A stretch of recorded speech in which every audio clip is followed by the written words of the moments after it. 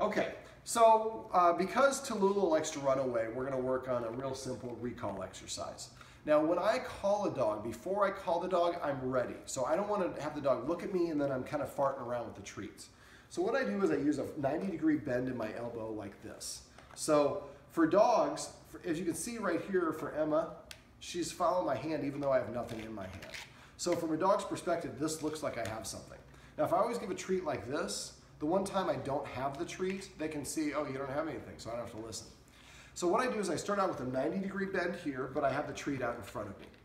Now, if I want the dog to sit down, I go over their head. Now, she has arthritis, so that's why she's not sitting, but usually do this motion, the dog will sit. Then as soon as it sits, I lower it and I say, come, or whatever your command word is. That's good. Now, if I say come and the dog doesn't come, if I keep on repeating the command word, well, then the dog doesn't have to listen because I'm going to say it 10 times. So what I say is come, the dog doesn't listen, then I go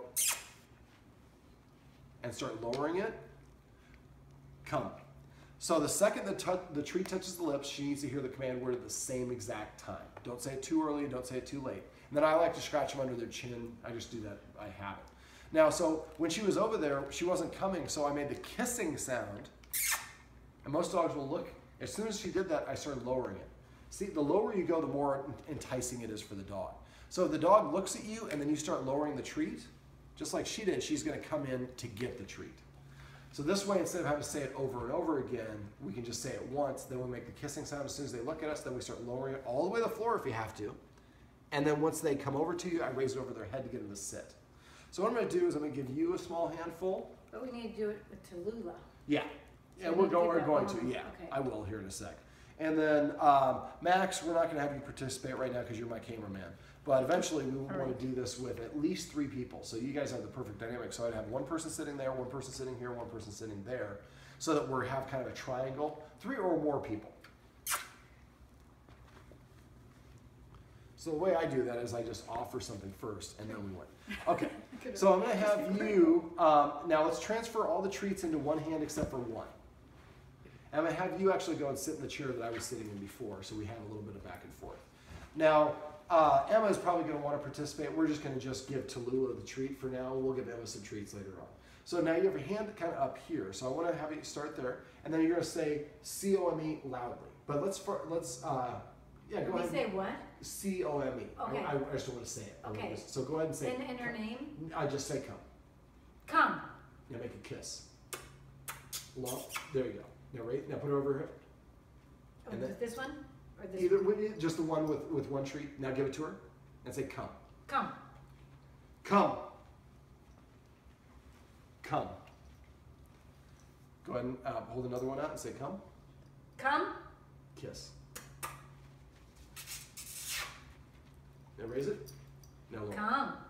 Now you started saying come there before she got it. Oh. So we don't want to say it until it touches her lips. Okay. Now if you want to watch me, come. Come. So I make the kiss to get the dog's attention. As soon as it looks at me, then I start lowering my hand to make it more appealing for the dog. Then the dog will come over. As soon as it comes, I raise it over their head to make them sit. Then I let them lick it off my hand, and I tickle underneath, and I say come at the same time. Now what we want to do is right now we have kind of a small area, so it's easy to go back and forth. Now if it's just 2 people, after a while the dog starts going back and forth, pogoing without waiting.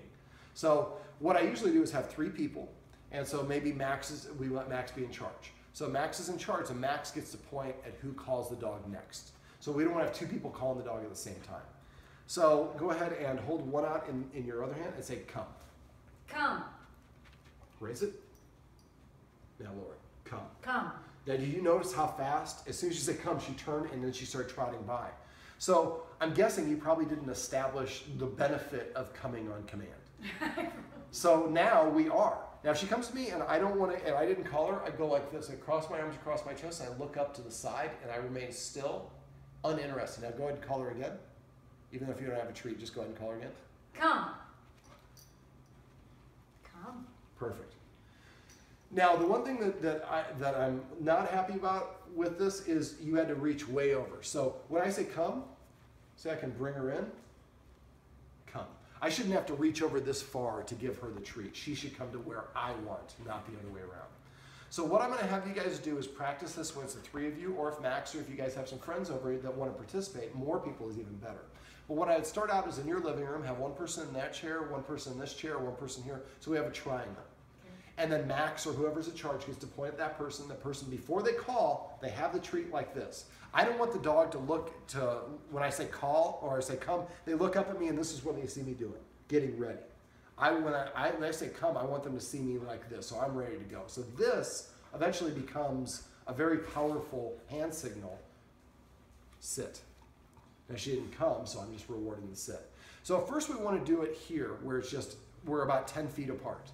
Then after she starts coming consistently, and if Emma is kind of, I don't want to say infringing, but if she is making it a little bit more challenging, maybe we put her outside and just focus just on Talulah. So what we want to do is eventually have somebody sitting at the kitchen table over there, and the other 2 people sitting here. Then eventually we have somebody sitting maybe back there, in one of the rooms back there. So the dog has to go gradually, we make the circle bigger and bigger and bigger, but in gradual steps, so that she can master it. And eventually we have people at one end of the house and the other end of the house, and we're yelling and she's running to whoever called her. Now once we've got it to the point where the dog is coming consistently inside, then I would practice it outside. Now when it's outside, I would again just have her. Do this preferably before dinner time, so she's more hungry, she's gonna be a little bit more motivated. And what we do when we go outside, there's a lot more distractions. So when we go outside, we make it a very short triangle, again, 10 feet apart. And she's like, this is so easy. I just go to people and they give me really high value treats. That's what we want. And we say the word come the second it touches her lips. Then when we're in the backyard, we gradually make that circle or the triangle or whatever the shape is bigger and bigger to the point where we're on opposite ends of the yard and we say come and she runs over to us. So when you do that consistently and then have this hand motion, come. It's much easier. She's happy to come to us because there's a benefit in it for her. Now one last little caveat for the backyard. A lot of people, the only time they call their dog to come in the back, what's in the backyard, is when they want the dog to come inside. So for the dog, that means come means the end of playtime. I grew up in the 70s and we used to go out in the neighborhood and play. When it was dinner time, my mom would open the door and say, David, dinner!